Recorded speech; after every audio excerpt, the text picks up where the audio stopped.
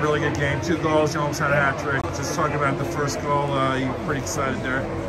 Just what was going on out there for you guys? I got a nice break, and I saw the goalie was hanging his glove a little low, and I just went upstairs. Connor, that might have been the biggest goal of the game.